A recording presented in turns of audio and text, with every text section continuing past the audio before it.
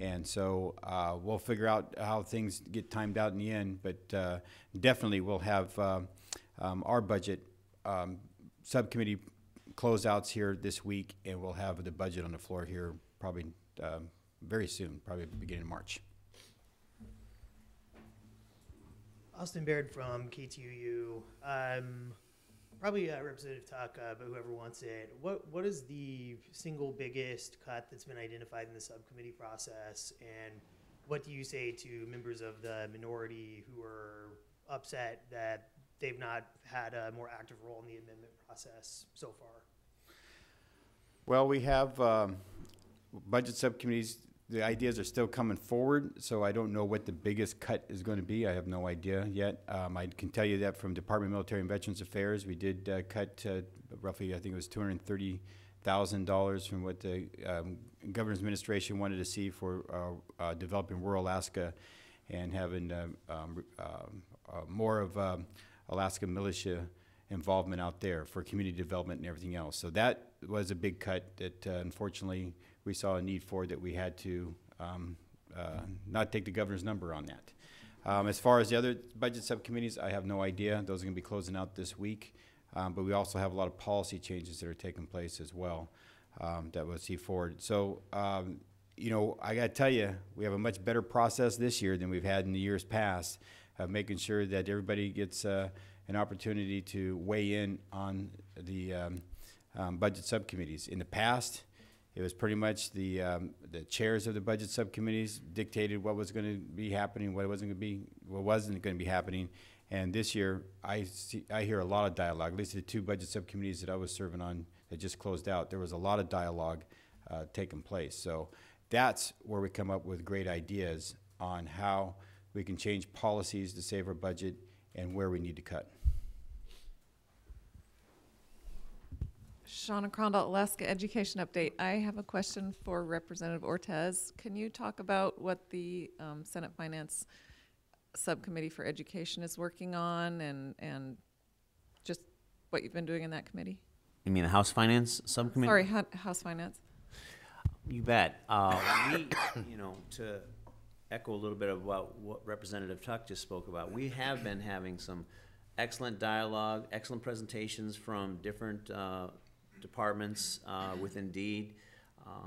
Ideas have come forward from all members of my committee as to potential changes in the operating budget. And so the dialogue's there. We're looking at potential proposals to perhaps reduce funding for you know, preschool programs, et cetera. I know that that's one of the proposals that's been put forward. I do know that there's been some other areas of suggested reductions as well. We haven't actually come to the votes on those particular proposals, but the proposals have been coming forward. We certainly haven't limited anybody's ability to bring forward potential changes, adjustments in the budget, and now we're just in the process of addressing those. And I think in this upcoming meeting, we may actually have, after some public testimony, further public testimony, we may actually have some votes on those. Yes, so Representative Guerra. Just briefly, I know your question, last couple questions have been on cuts. I feel like some people in this building are like a cat that runs to a room and like it's never been there before. There have been $3 billion worth of cuts so far. Every $100 million more will cost 1,000 to 1,500 jobs. We certainly have to look for waste. We certainly have to look for efficiencies. But to the extent everybody wants to be the sort of this cat that runs to a room like it's never been there before, there have been $3 billion worth of cuts. That's part of the reason we're in a recession. That's part of the reason we lost 9,000 jobs last year. So if everybody's going to say, hey, find another $1 billion worth of cuts, you're going to live in a state with fewer workers. You're going to live in a state with a recession that probably lasts 10 years. We can keep playing this game, but I'm not thrilled to do it. I'd like to add what Representative Ortiz said earlier about when we do these budget cuts, we've got to make sure we're not shooting ourselves in the foot. And I know there's some proposals coming forward, eliminating pre-K, eliminating parents as teachers, eliminating Best Beginnings. that's shooting ourselves in the foot. Those investments pay dividends way down the road as far as higher graduation rates, pursuit of higher education after high school, having successful learning careers through the K through 12 system, keeping parents involved, which is a key factor in making public education successful. So we have to ask ourselves, what kind of Alaska do we want to live in? What do we want to have? And so we got to be smart in the decisions that we made and not just do nilly-willy cuts just for the purposes of doing cuts. We got to make sure that we get smart returns on smart investments and that we continue looking at ways that we cut the fat, ways that we get rid of duplicating services, and that's what we're committed to do. If I may jump in there. Excuse me, got a throat thing going on. To touch on that note, you can be penny wise and pound foolish. And cuts are needed, efficiencies are needed. But look at Department of Revenue. I sit on that budget subcommittee, and we talked about this last year, and this year we're actually doing something about it, and that is auditors. And we put a proposal in to be looked at to add 2 more auditors so that we can get more revenue out of corporate taxpayers. And it's been studied that more auditors produce more money, and it's produce more money than they cost. And the example that we were given was the state of Wisconsin, what we call the other Governor Walker.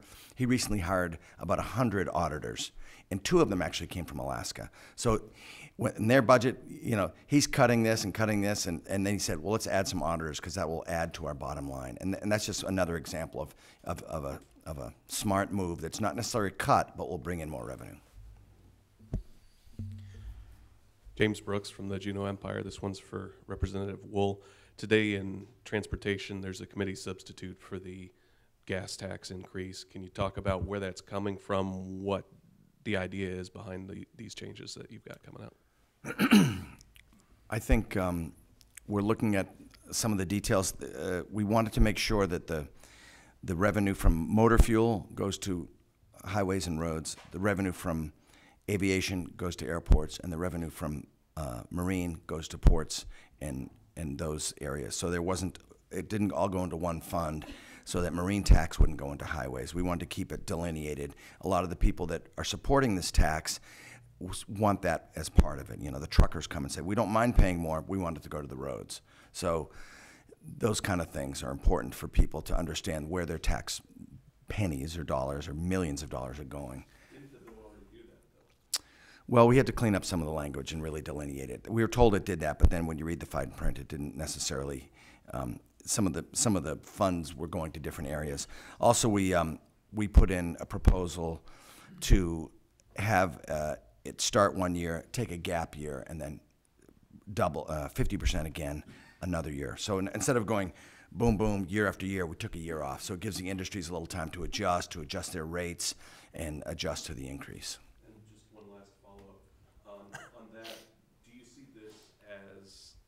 A tax bill that's moving kind of outside the main discussion with 111, 115. I mean, is this kind of moving on its own? Sure. I think it's, last year we looked at a lot of small taxes, and this year this is, I don't want to call it a small tax, but it's not tied to income or PFD or any of that. So we're looking at this was the fuel tax. We talked about it last year. We're the lowest in the nation. I think that it's one that needs to be looked at, and I do look at it as separate than HB 111 or 115.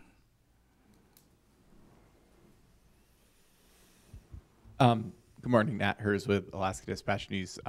There are 2 proposals from the minority coming before the legislature budget subcommittee this evening. One would close the legislative lounge, and the other would eliminate per diem for Juneau legislators. And wondering if there's someone who can tell me what you guys think of those, and if you don't think those are good ideas, why not? We're going to look at every idea that gets put on the table. When we look at the lounge, you know, I got to say that I do benefit from having that lounge service. It's nice to be able to know that meals are going to be available when you the busy schedules that we had. I mean, I just went through a day last week where it was almost impossible to get a meal, and fortunately, I was able to have something delivered to me. You know, as I just kept continuing on from one meeting after another meeting after another meeting.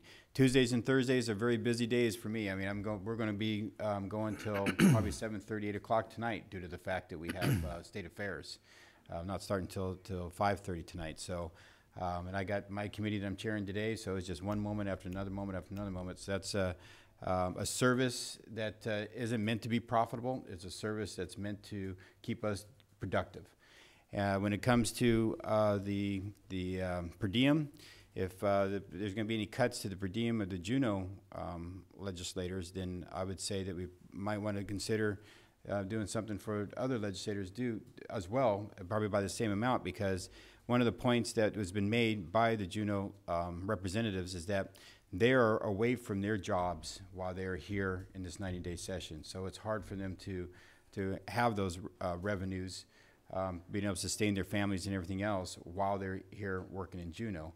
And I understand that. I understand that that was one of the reasons why that they still got a per diem when they restructured everything, was because people are still in this building, and this is a civilian citizen legislature. We still got to be able to provide for ourselves. Otherwise, all you're going to end up having down here is wealthy retiree people that can serve in the legislature. And look at the diversification that we have here today.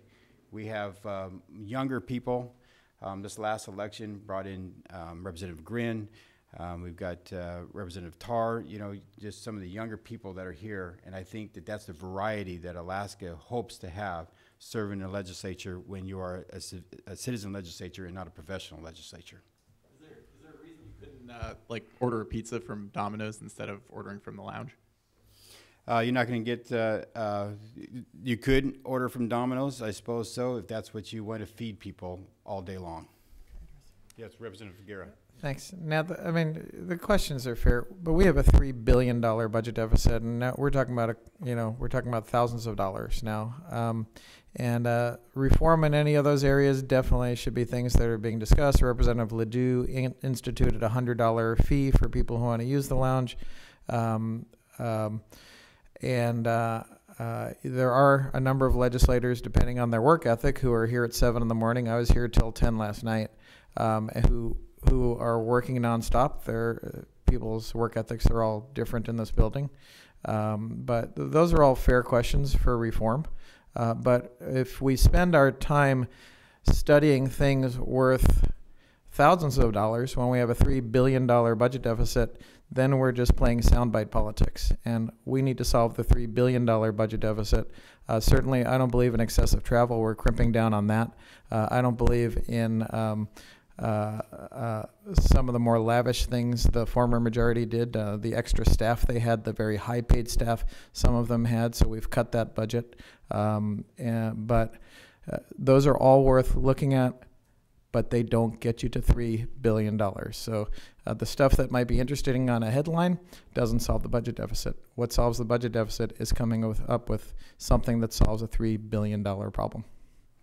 I'm sure you can make money charging us to go to the bathroom, but I appreciate the facilities that we have that allows me to function during the day.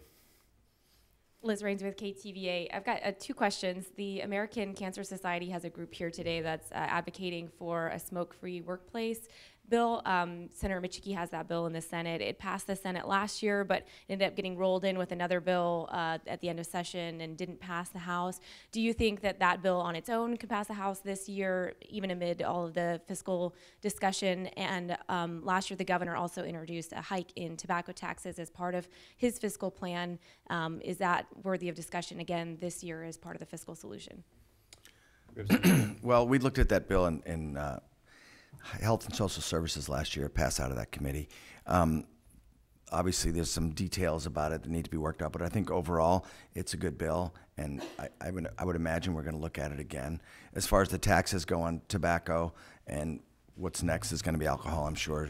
I personally, I feel those taxes were pretty much the highest in the nation, and I know there's some people that think the more we tax it, the less it'll be abused, and I'm not sure that there's really a correlation for that. I'd rather look at motor fuel tax, where we're the lowest in the nation, and try to bring those up a little bit, which brings in a lot of money.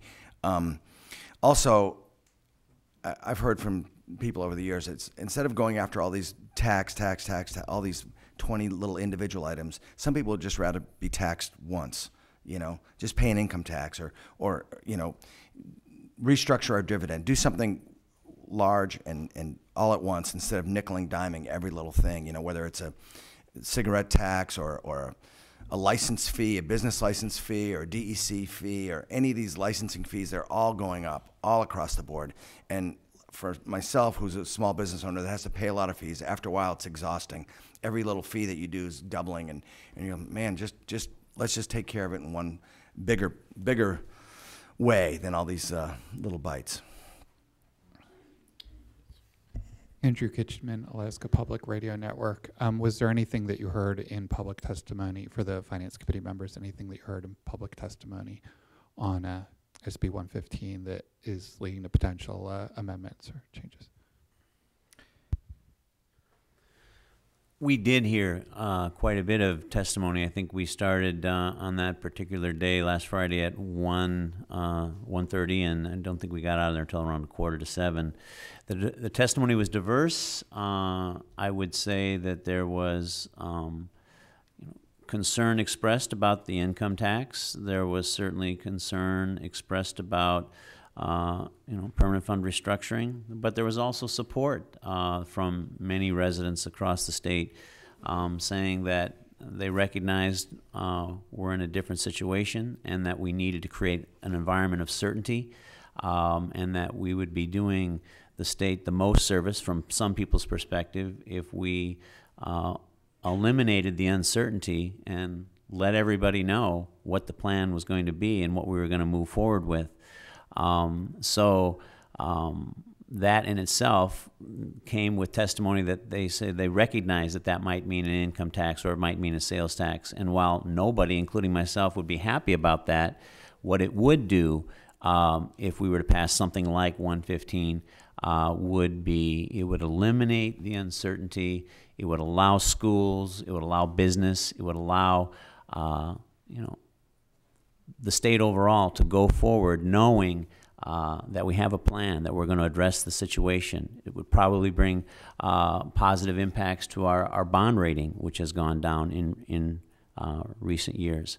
And that would save the state money if we get an improved bond rating. So while nobody is jumping at the chance of paying an income tax or paying a sales tax, nobody's excited about that. There are people out there, a good number of people out there, that recognize that it very well might be what we need to do in order to serve the best interests of the state of Alaska overall and to eliminate that uncertainty. Representative Gare. Yeah. Andrew, there was really interesting testimony from a construction contractor from Anchorage. He said that in this recession, he has people who used to be clients, business clients, who are not ordering work anymore, who are putting work on hold because we're in a recession and they don't know if this legislature is going to do anything to get us out of the recession. The business community is hurting. I mean, I'll just anecdotally, even though it's not the most important thing in the world, attendance at Anchorage Aces games is down 1,000 people per game. Now, what does that mean? It's a professional hockey team. Some people go. It means the economy has slowed down.